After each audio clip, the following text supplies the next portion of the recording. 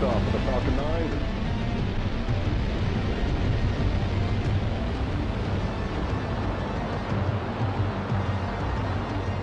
And there we have the Dragon in range of the space station.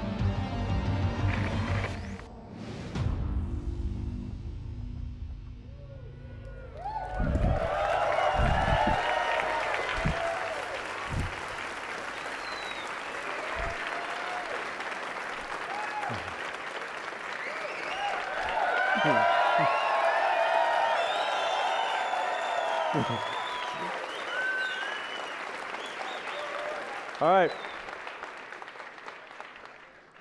Welcome everybody to Hawthorne, headquarters of Space Exploration Technologies. We're here to unveil Dragon version 2. Dragon version 1 is right above your heads. In fact, this is the first Dragon spacecraft that came back from orbit. And you can see the scorch marks on the heat shield, the thrusters that are fired. It's a real spacecraft. And I'll tell you a little. I'll start off by telling you a little bit about the Dragon version 1 before showing you Dragon version 2. And when we first created Dragon version 1, we didn't really know how to create a spacecraft. We'd never designed a spacecraft before. So while there are a lot of interesting technologies in version 1, it does have a relatively conventional landing approach. So it throws out parachutes to land in the water off the coast of California after it comes back from the space station. And it does have a life support system, but not one that can last for a long time or carry a lot of people. And so it's a great spacecraft, and it was a great proof of concept. It showed us what it took to bring something back from orbit, which is a very difficult thing to do. Usually when something comes in from orbital velocity, it burns up in a big fireball. So, but going from Dragon version 1, we wanted to take a big step in technology, really create something that was a step change in spacecraft technology. And some important characteristics of that are the ability to land anywhere on land propulsively. So that's one of the things that Dragon version 2 will be able to do. So you'll be able to land anywhere on Earth with the accuracy of a helicopter, which is I think something that a modern spaceship should be able to do. And it'll be capable of carrying 7 astronauts for several days. It has an improved version of our Pika heat shield, and it's all around, I think, really a big leap forward in technology. It really takes things to the next level. So with that, let's see the Dragon version 1. We're going to do the countdown here. All right. Oh, Dragon version 2. T-minus 10, 9, 8, 7, 6, 5, 4, 3, 2, 1, 0.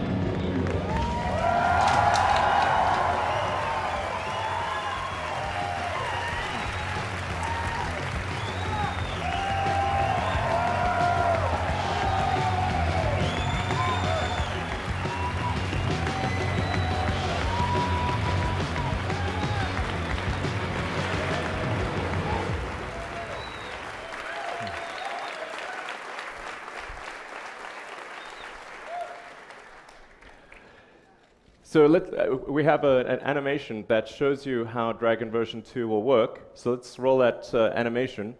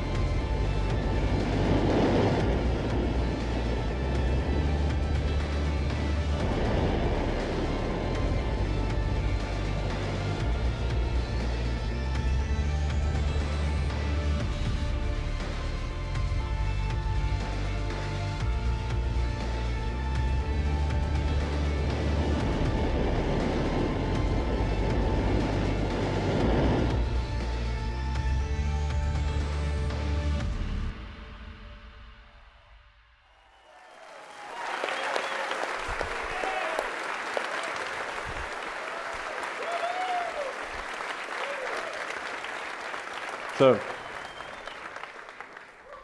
that is how a 21st century spaceship should land.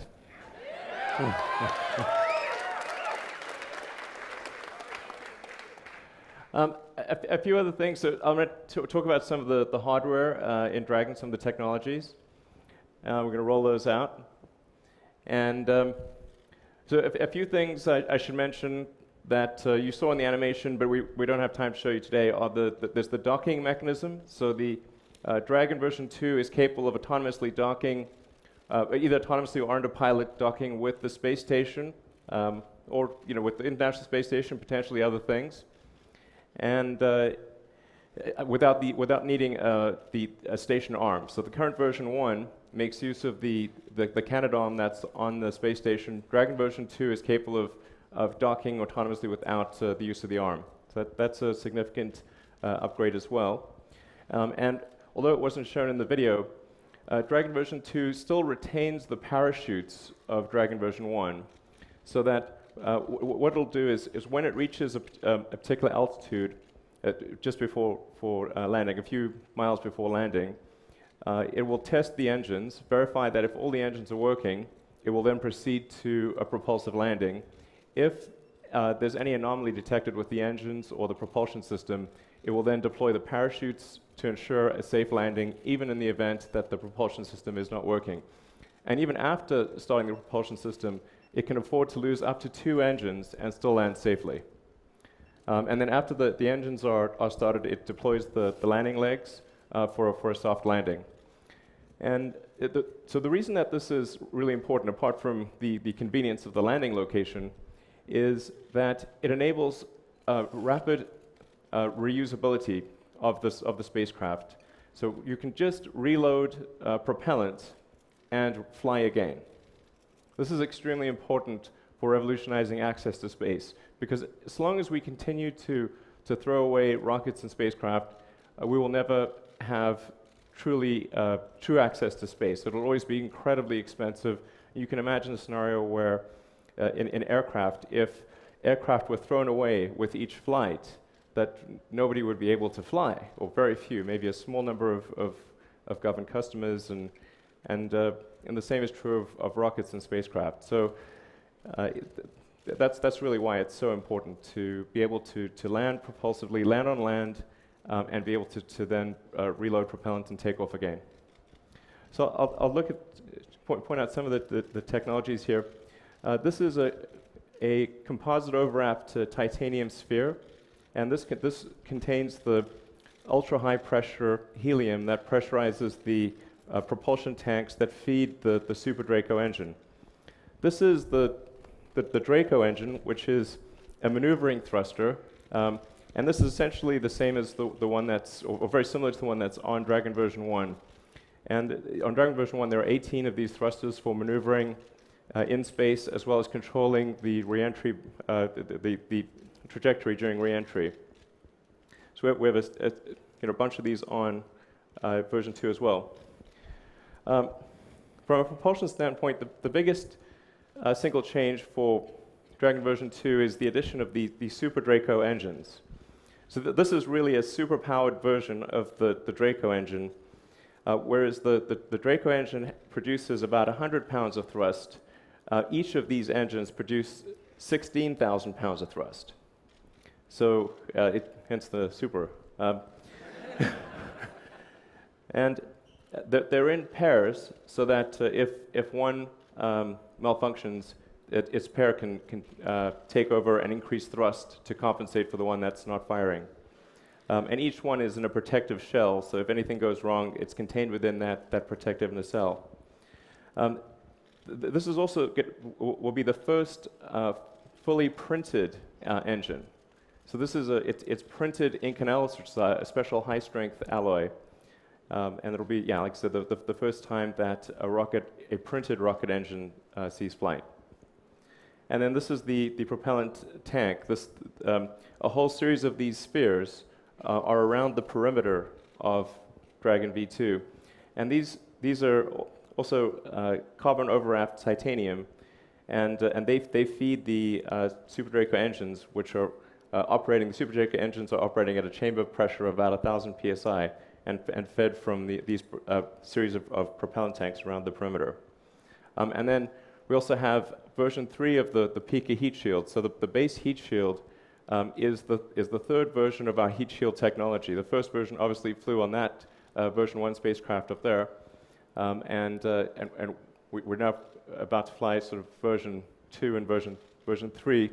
And with each one, we're able to make the reusability of the heat shield better. So it ablates less as it enters, and so we're able to get more flights. So that's Dragon version 2. Although it'd be nice to go inside, but for that we will need a comically fast set of stairs.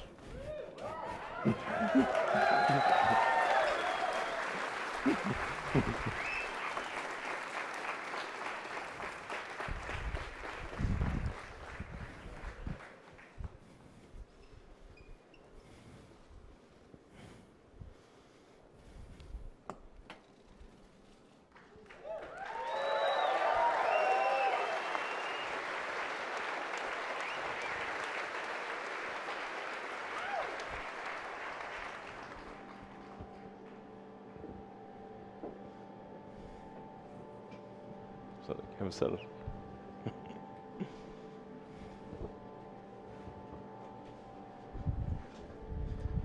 So I'm sitting here in the pilot seat.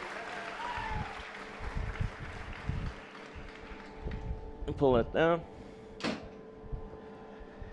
So we've aimed for something with the Dragon version 2 for the interfaces and for the overall aesthetic of something that's very clean, very simple, and so as the pilot, you're able to interact with the screens overhead, control the spacecraft, and then we've got all of the critical functions that are needed in an emergency situation as manual buttons. So that's what you see in this area here.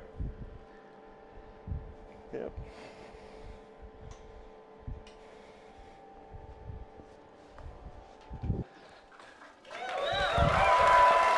Yeah.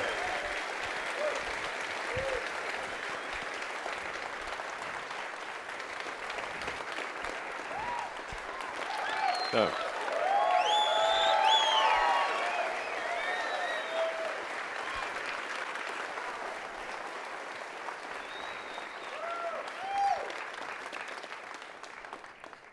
All right, that's all a lot easier in 0G, by the way.